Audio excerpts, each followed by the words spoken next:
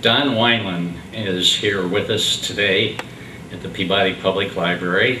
This is October 22nd, 2009 for the Whitley County Oral History Project. And I'm John Pontius, and thank you, Don, for coming in today. Glad to be here. Were you born and raised in Whitley County? I was born at home in Thorn Creek Township, a little house on 250 East, and was attended by a midwife at that time, back in those days, in 1934. Is this house still there? No, I always thought they'd keep it, but they tore it down and put up a modular there, so it's not there anymore.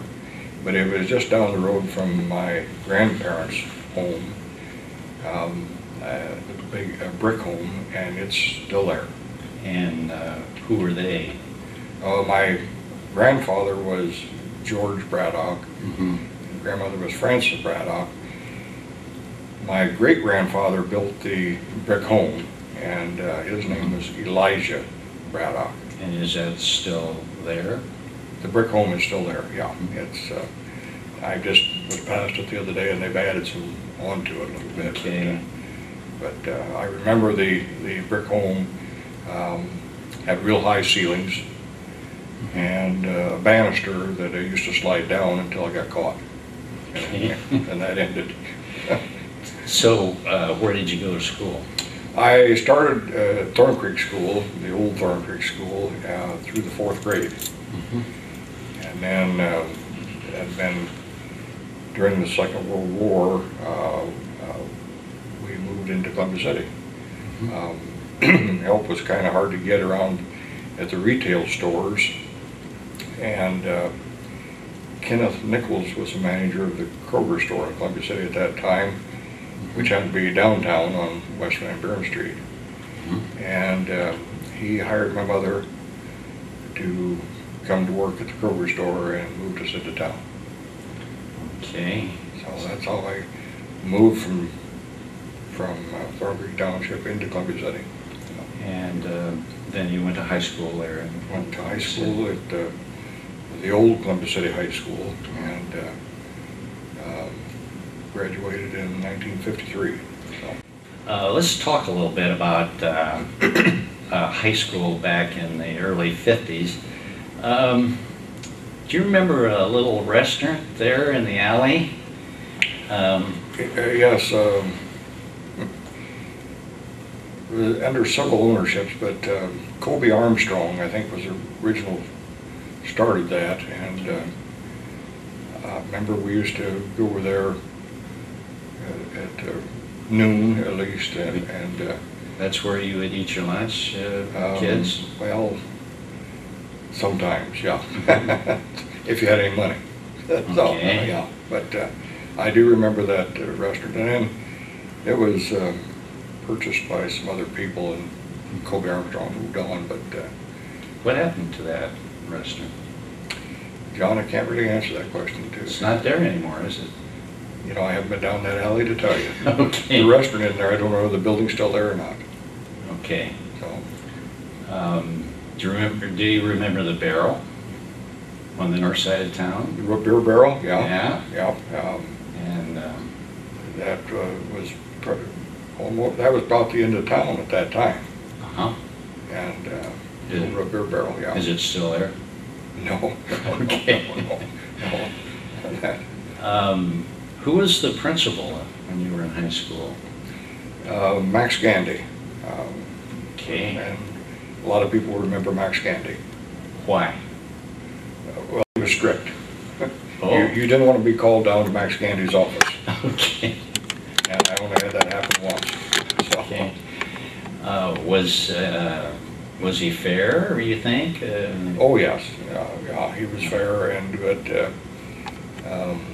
I think we need more Max Gandys today. Okay. So. Any other teachers that stand out in your memory? Oh yeah. One of my favorite teachers was Bernice Carver, and She lived right next door to us, really, and when we moved into town. But what was she like? she was a very good teacher, but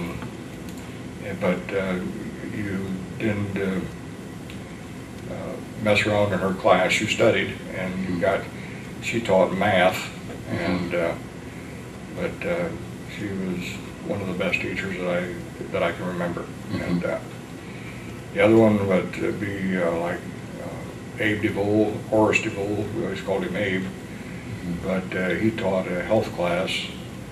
Like phys ed, did he teach? Yeah, physical education. Yeah. Where? So you did have phys ed class. Yes. Yeah. Did you ever go down to what is now DeVoe Field for that? How did you get there? We walked. And where did you go? We walked down through the alley from the old school, through the tunnel. Through the tunnel that went under the road. Right, out to the city park. Right, out to Whitley Park, yeah. And of course that park was well known. That was the only park in Columbia City at that time, but winter time, while you slid down the hill on your sleds, and there would be lots of kids there, and older people too, enjoying that park. But that was the park that's named DeVoe Field after Abe DeVoe, because he was the one that really developed that park. Okay. You said Mr. Gandy was strict. If someone got in trouble, what kind of punishment do you suppose they got back then? I don't remember him using the paddle. Okay. But you would probably have some other punishment of some kind, and I can't remember what day was at that time. Paddle was used back in those days, and you didn't go home and tell your parents that you got paddled, because you'd probably get paddled again. So after school, what are some of the things you did for fun around town? Well, when we first moved to Columbia City, I was just in the 4th grade, and after school, I would have to report to the old Kroger store where my mother was working. And where was that? That was in the 200 block of West Van Buren, on the north side. What is there now where that used to be? I don't know. It was the Schultz's dime store was in that block, and then just east of that was the Gamble store. What was Schultz's then is now Ball Furniture. So the building is still there? Yeah, the building is still there, and then the Gamble store, and then the Kroger store was in that area. And so why did you go to the Kroger store?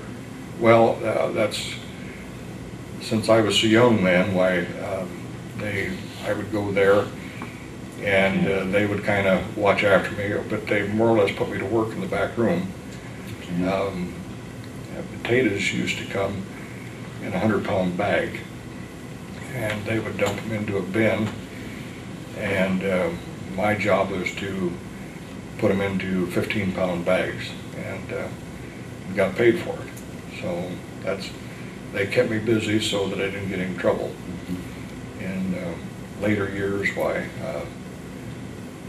we got to doing other things after school, but keep them busy.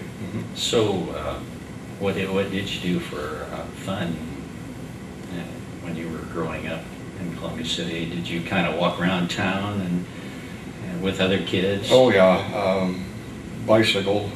You used to. Traffic wasn't like it is today. We used to bike all over town. And I remember I used to even play hide and go seek. The city limits were the boundaries.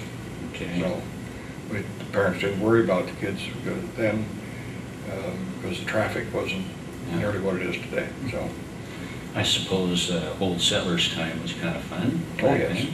Yeah. They had the rides and back then. Yeah. Entertainment. you started doing whatever you could to make a little money so you could spend it at Old Settlers. Okay.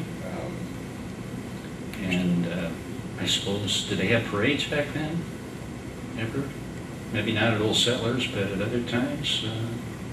The only parades I can remember is like Memorial Day, okay, or something like that, but I don't remember. They didn't have the American Legion parade like they do today, but that was okay. Back in those days, yeah.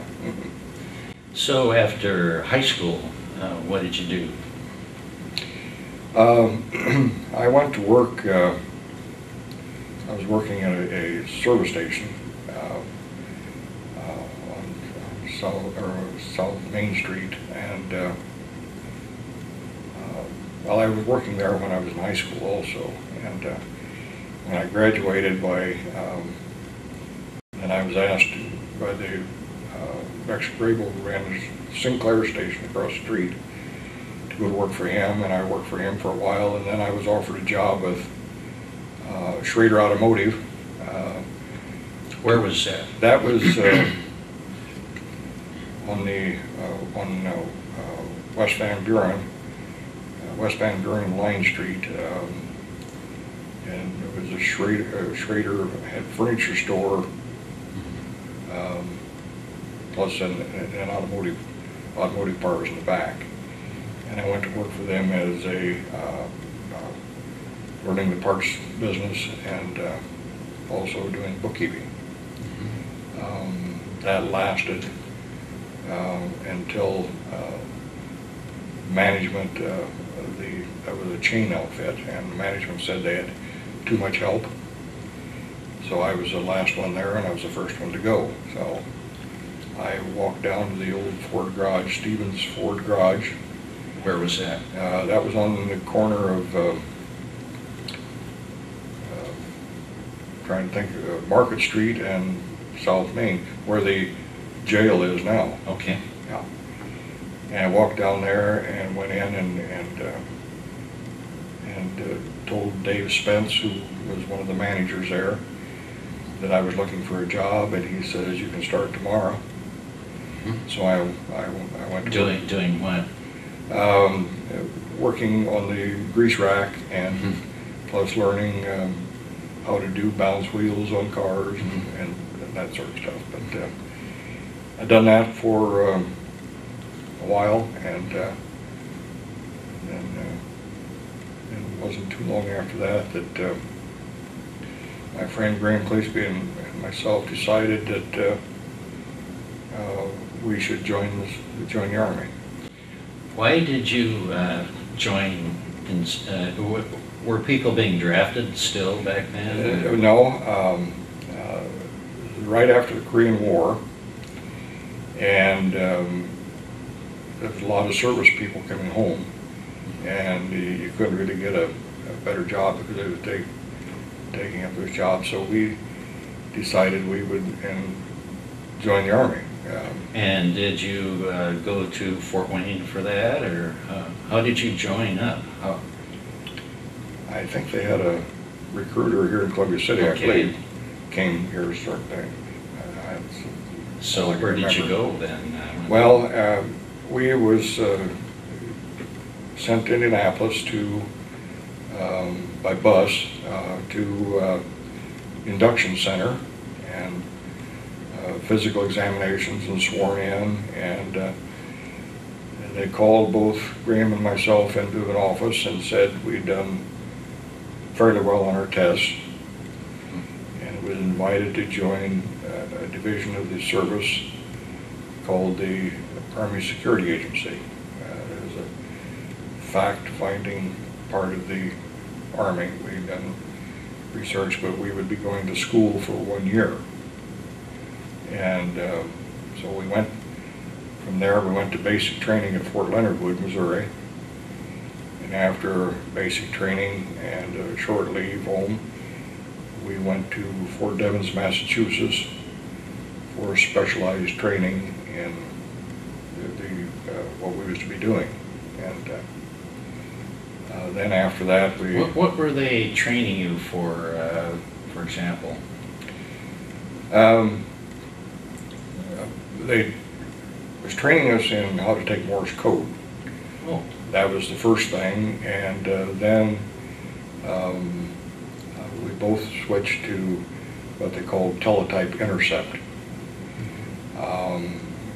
What we done in those days was during the Cold War era, and we would be intercepting the messages and stuff, even commercial messages from our suspected enemies. That all went to what they called a crypt division, and they deciphered it, and they so we knew exactly what our potential enemies at that time was doing. That division has since been abandoned, but we went with ship to the Far East. By ship, we flew to Seattle, Washington. Went out of shipped out of there on a troop transport to Yokohama, Japan. I imagine that took a while to get across the Couple ocean. weeks, a couple of seasick weeks, and I know got to Japan. We docked, pulled into Yokohama Harbor early in the morning, and everybody came through and was waking us up, said we was there, and I know it was quite a shock to be in a foreign country not too many years after the end of the Second World War. Kind of interesting. But anyway, they once we was taken to the dock, and we went by bus into our headquarters in Tokyo, Japan, where we was reassigned to our stations where we would be working. My friend Graham went to Kyoto, Japan, and I was shipped to the island of Okinawa, or stationed on the island of Okinawa, where I spent the biggest share of the next 2 years. On an island On in the Pacific. Yeah. And what did you do there? Well, when I first got there, my job was pretty well filled up, so they made me a staff driver, and got me a driver's license, military driver's license, and for several months I drove the officers around, and had to be spit and polished, and neat uniform, and drive very carefully. Was being there in Okinawa pleasant experience? The weather was probably nice. Well, it was nice until typhoon time, and I went through several typhoons, and worst one, I think they said the winds got to 170 miles an hour, and that's when it blew the top off the weather shack, so we don't know how fast it got after that. So you had a safe place to go to. Yeah, there was typhoon type barracks, but since I had a driver's license, we had an operations division that had to be going all the time, and the typhoon would last for several days, and so I would take one of the Army deuce-and-a-half trucks and transport the fellows back and forth from the operations division to their typhoon-proof barracks. But they had to have a steel helmet on, and goggles, and watch out for stuff flying through the air. So wasn't a pleasant experience. So in your off time, what did you do in Okinawa? Craft shop. They had a craft shop. Done a lot of sightseeing, a lot of pictures. Took a lot of pictures. And we used to get together, a bunch of the fellows get together, and I could check out a deuce-and-a-half truck and and we'd go down to one of the nice beaches and enjoy a time at the beach. So, Okay. so. What did you do after the service? Came back, Columbus City, and I initially went to work for the International Harvester Company in their branch garage in Fort Wayne as a service manager apprentice trainee. Done that for close to a year. Then I decided to go in business on my own in Columbus City, and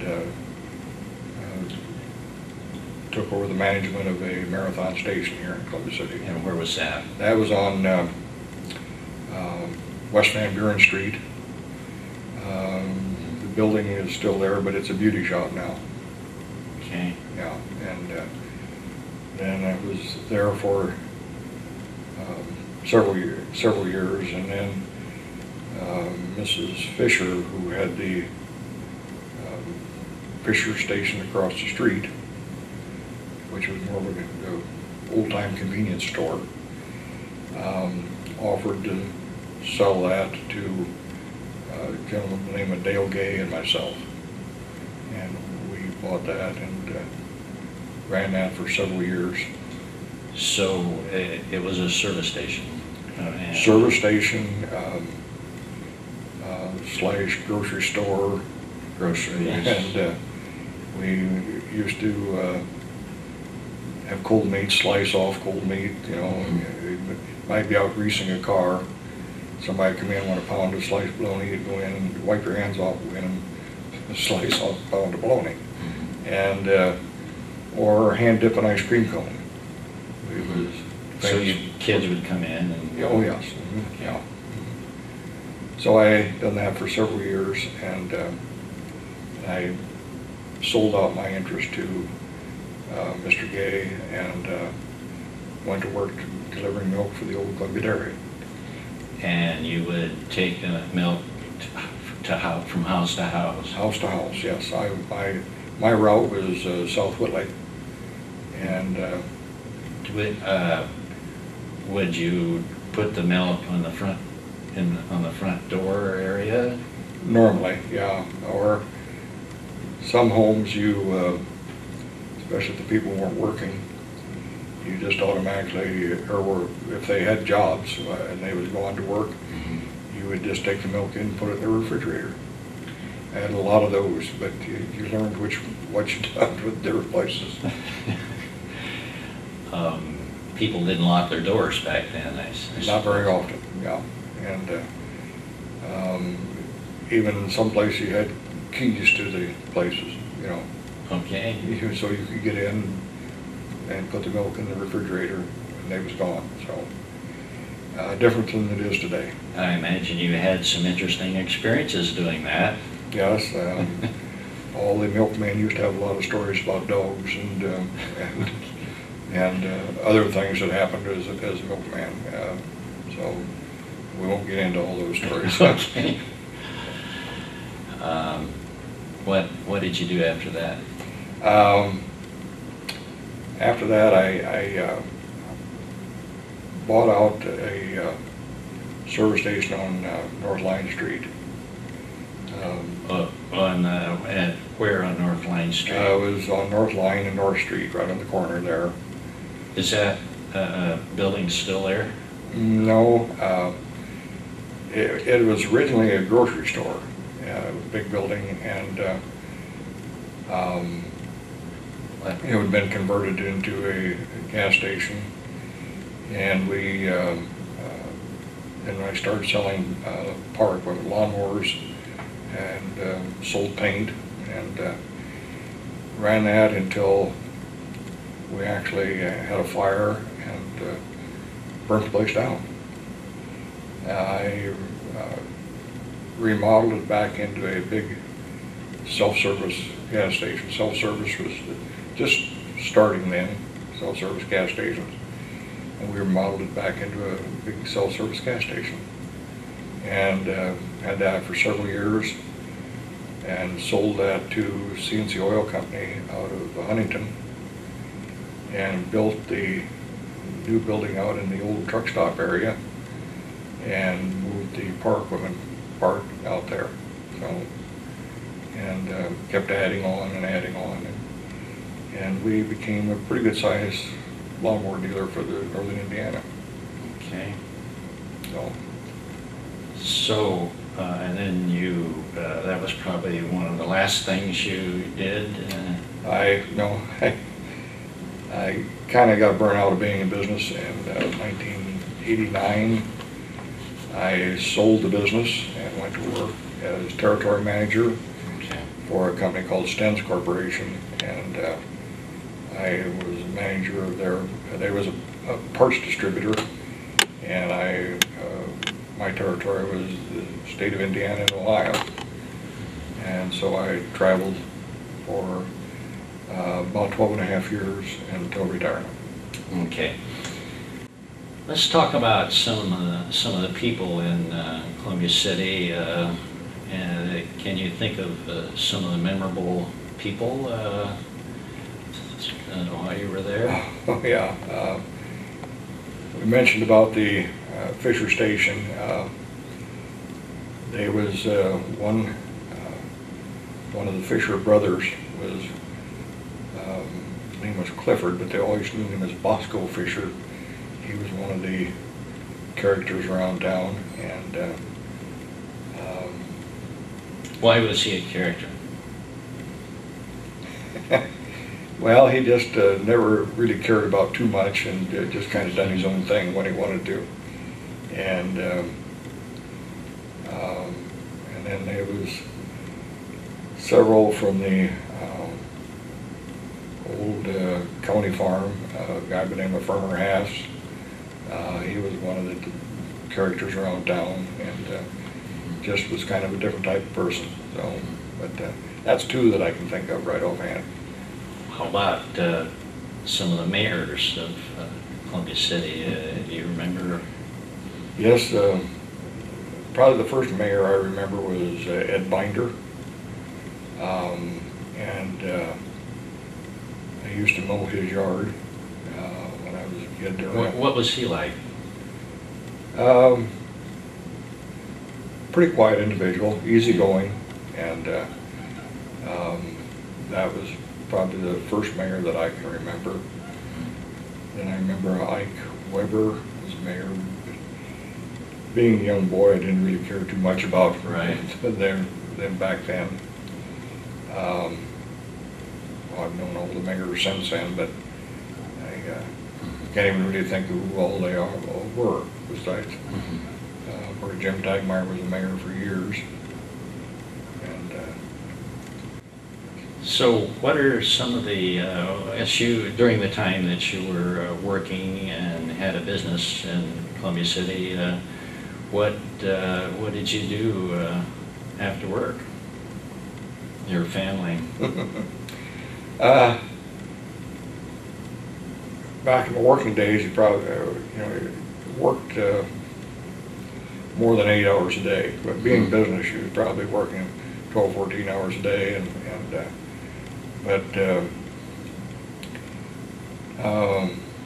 we raised a family.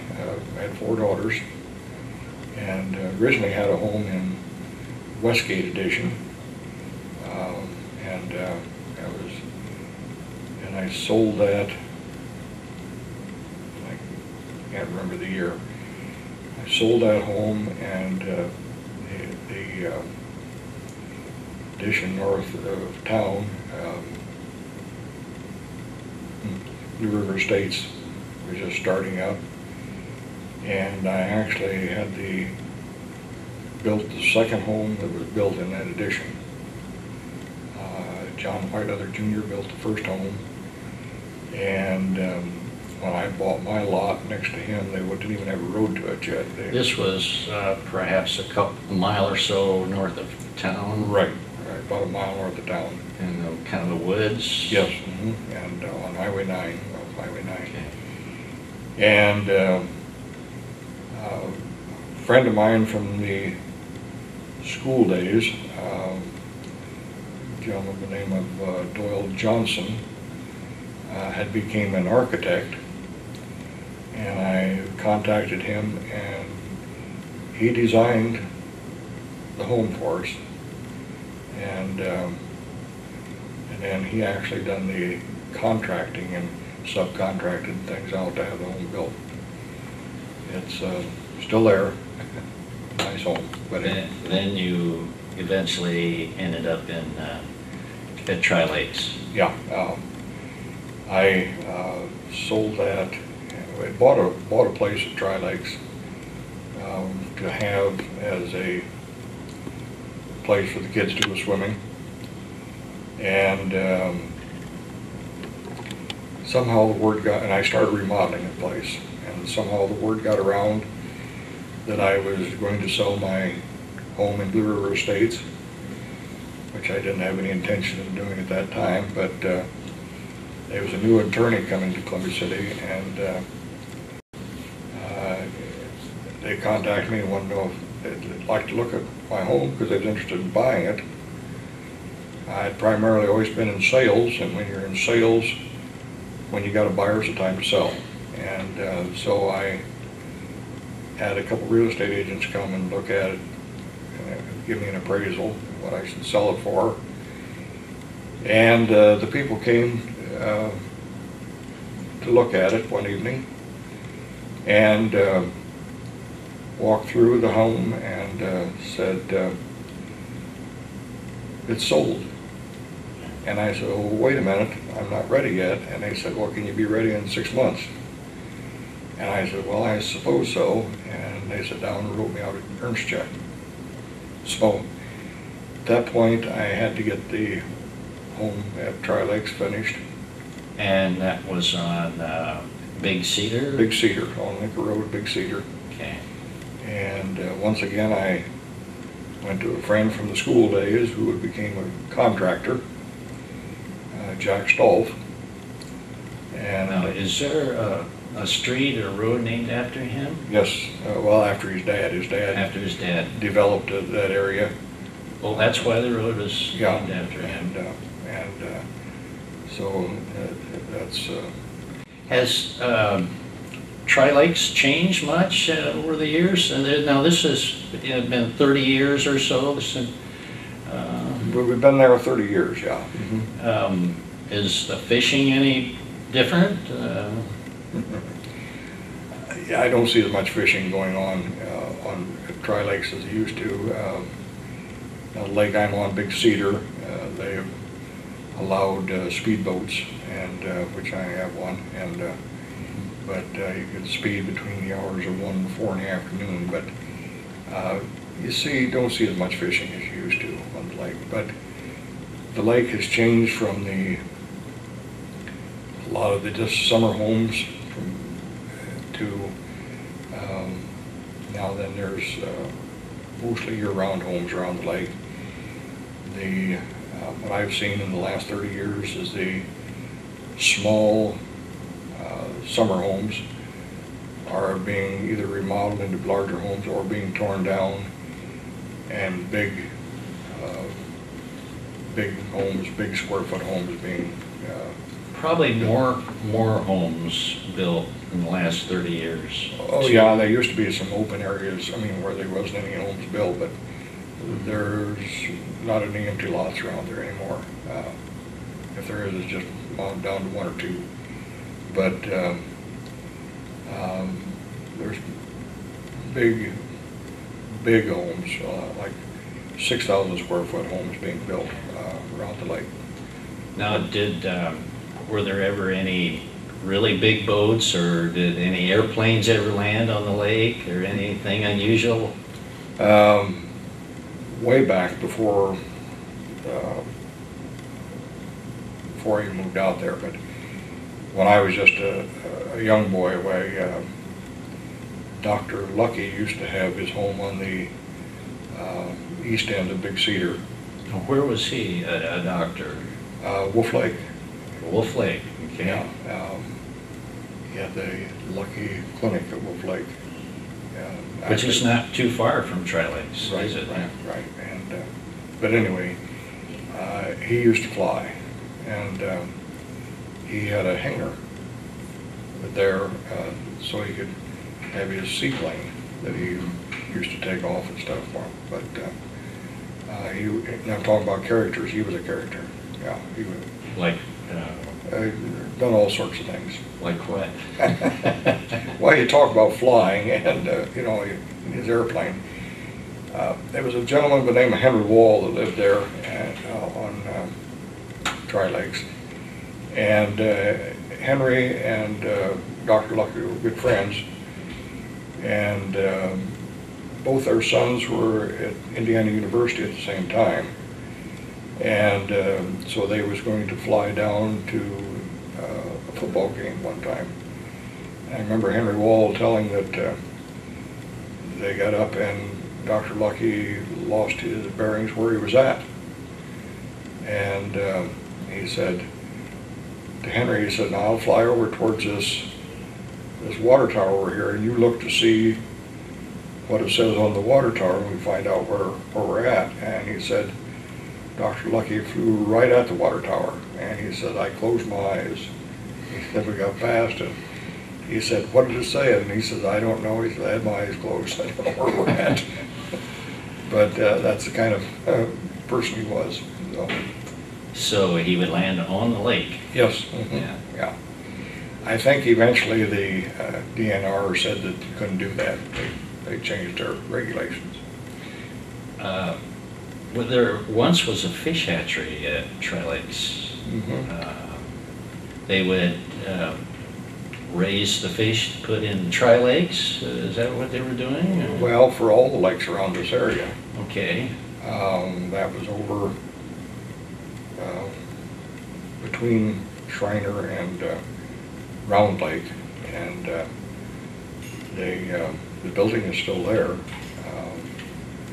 But they had ponds there where they had inside they had places where they would hatch the fish, and they had the big ponds out where they would put them to grow up a little bit before they transferred them to the other lakes. So that was one of the big places around for raising fish, you know, the hatching fish.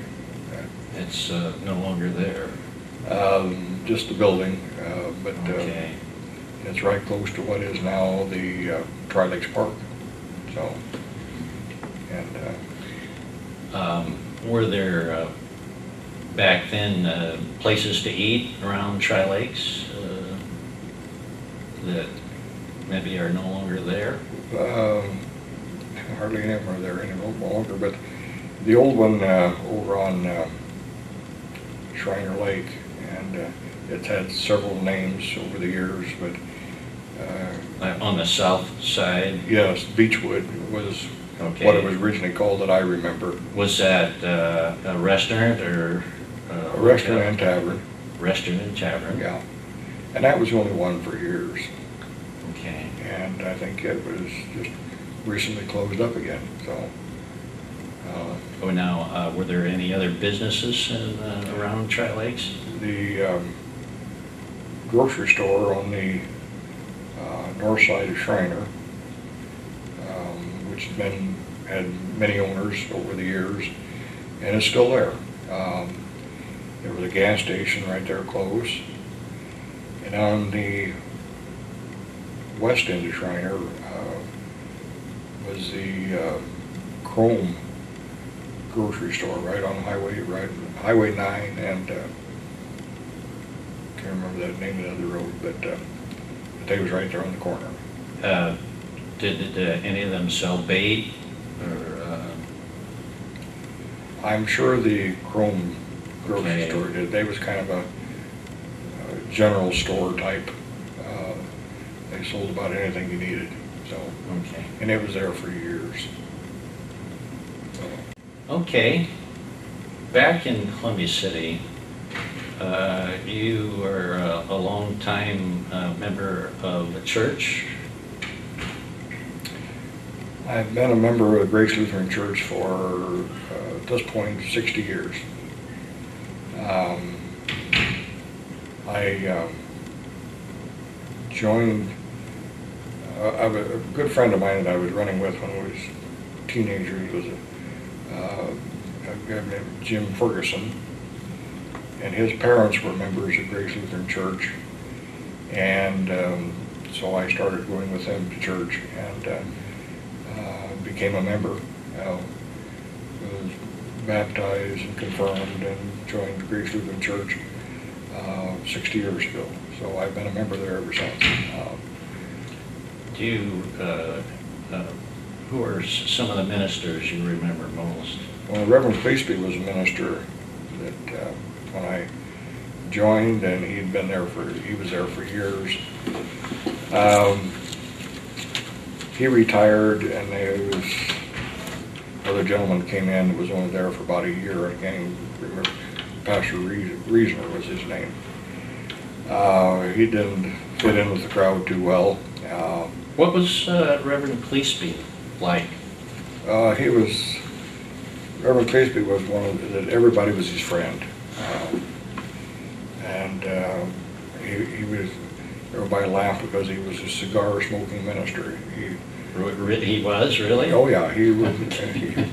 And very friendly. And he wouldn't hesitate to go into a tavern and have a beer. Okay. So kind of different from a minister, but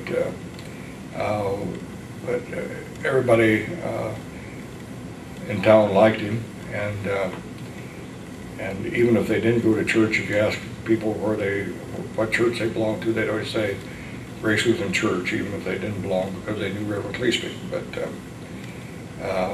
so he was very well liked.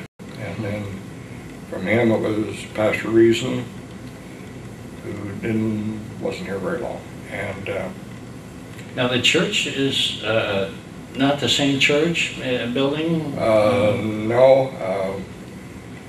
The old church had the sanctuary. For some reason, it was on the second floor. And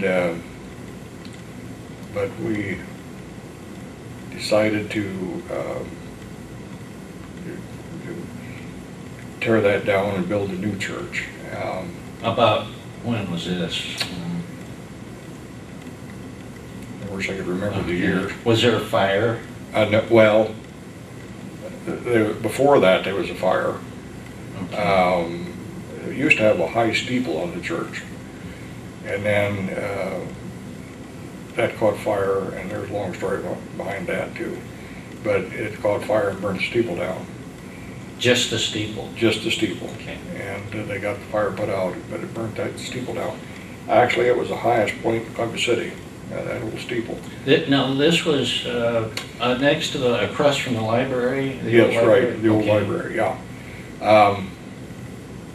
And that steeple had burnt down in probably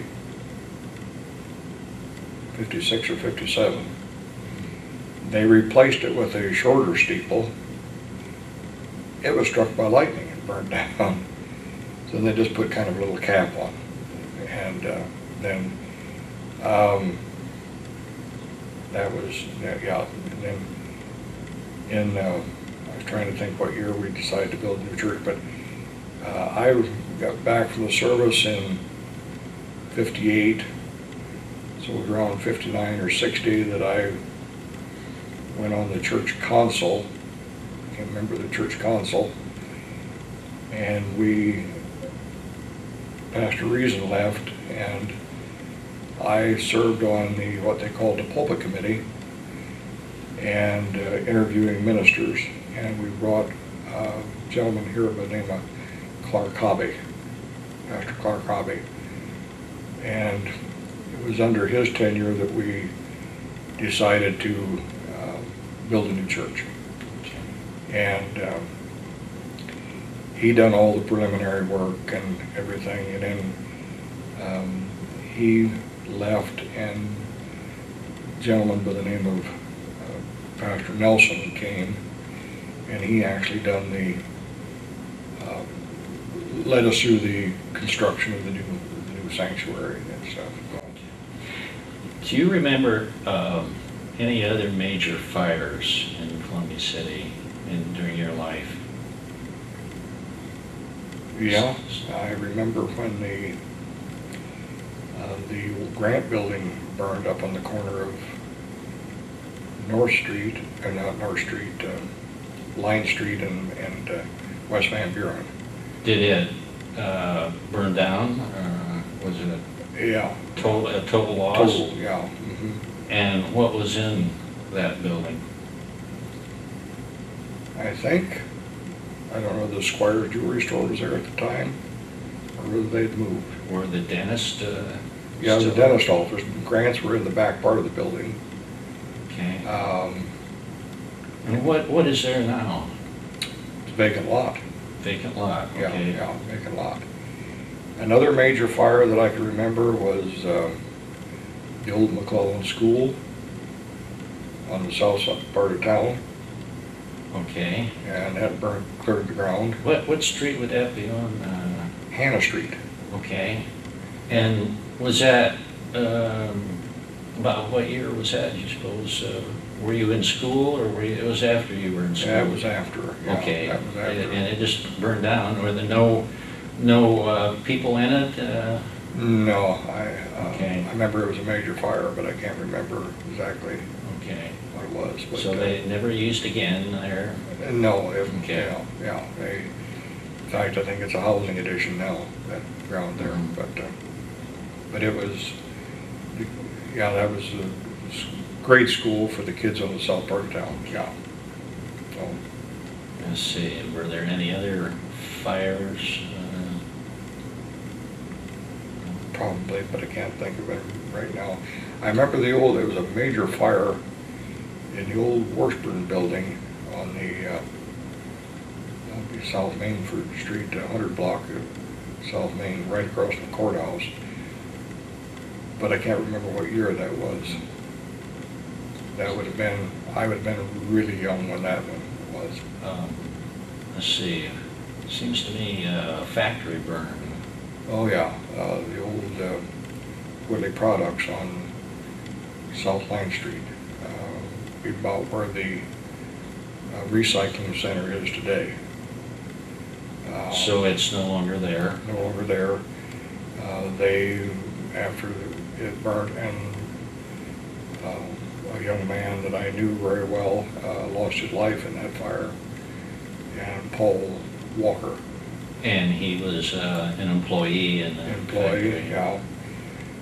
Got out, went back in to get his tools that he used, and didn't make it back out.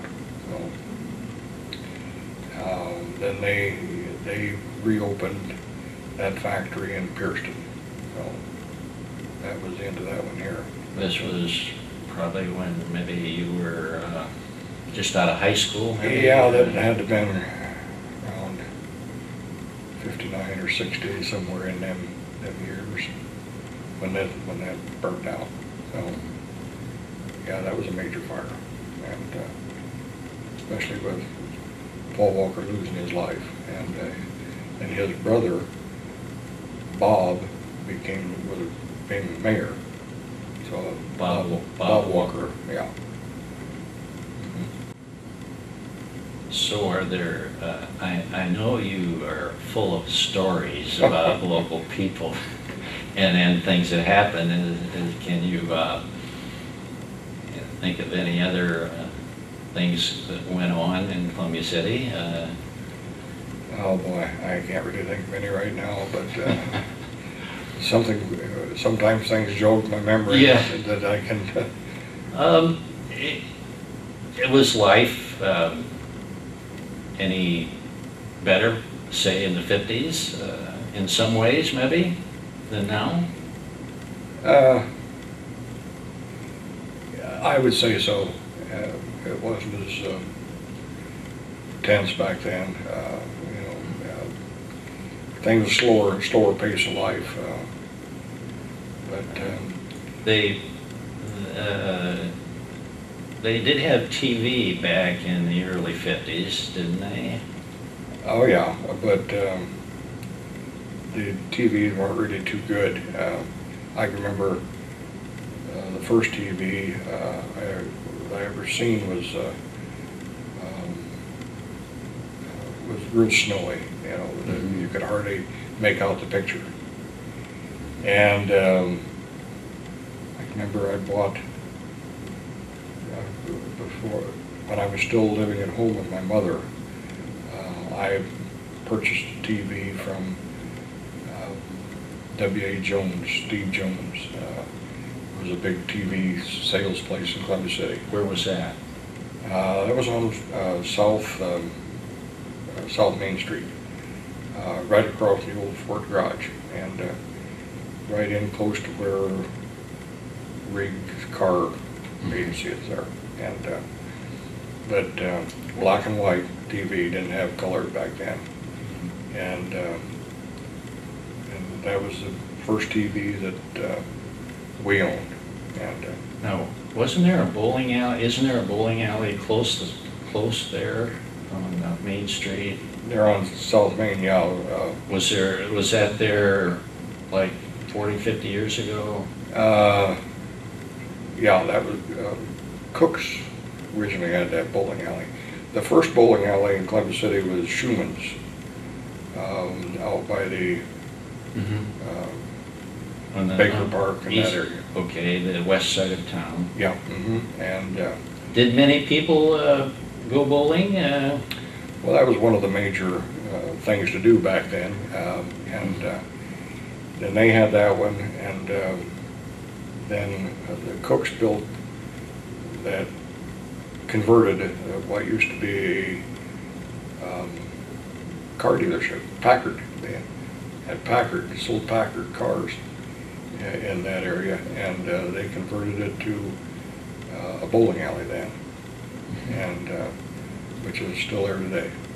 And I suppose like you could get a drink there in the bowling alley at that time, or it was just mostly bowling? Yeah, it was just bowling. There was a tavern right next door to it, but Okay. I think it's been kind of incorporated into the bowling alley now. I believe it's all kind of one building now. But it Okay. used to be Rose's Tavern, used to be there on the corner. Rose's Tavern, is it there a long time?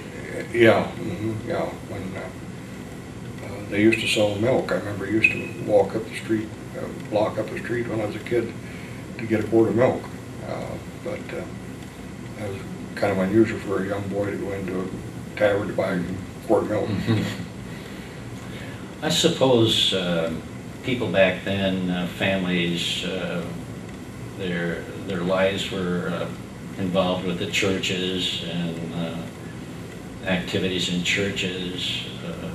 They belonged to organizations, Yeah, Masonic organizations. Masonic, yeah, the Elks and Eagles, just as you have today. Okay. And, but Did you ever belong to any of those? I was a member of the Elks for several years, but What did you do when you were a member of the Elks? Have regular meetings? no, just social, when you had dances and stuff, where you'd go Okay. and enjoy that part of it, and that was about it. I was never much of getting into the other activities of the Elks Lodge, so and that was the only one I ever joined. So Columbia City was, back then, was probably a very quiet, wholesome place to live compared to maybe Fort Wayne and other places. yes, kind of a nice place to live, but you still had Fort Wayne close enough that you could go to the bigger stuff and bigger activities and stuff. So. Like what? Movies? Movies, mainly. I mean, if you, in your dating years, if you had a girlfriend, you took her to Fort Wayne to the movie, and that was a date. So. No, they did have dances in high school. Oh yeah, yeah. Like, for example, they had the junior senior prom when you were in high school, did they? Yes, in fact, the class that my graduating class, when we was juniors, we held the first all-night prom that was held in Columbus City. All night. All night, yeah. Started with the dinner at the American Legion Home, and then a dance, and then the old Columbia Theater had a movie, a premiere movie for us to watch. Okay. And then from then was to, I think the Elks Lodge, if I remember, had something going on, and but they kept us busy all night. Who organized this? And people in parents and people in town? Yeah,